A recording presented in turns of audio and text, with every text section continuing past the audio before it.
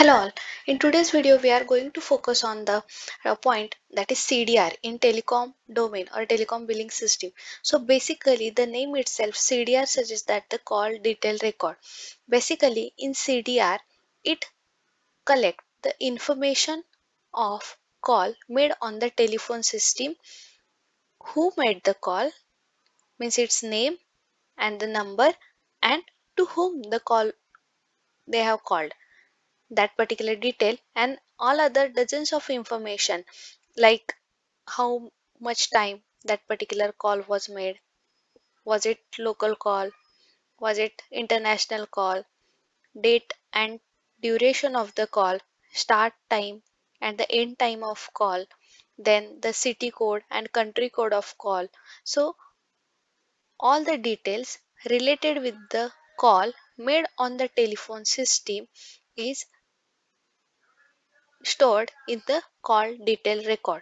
So this CDR, that is call detail record, collecting the information from mediation system, and it contains basically the calling and the call party details along with the start and end time and the date on which that particular call was made.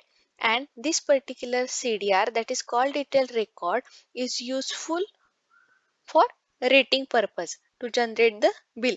Depending on that call detail record, particular charges or rates was rate are applied, and the final, we can say, bill is generated.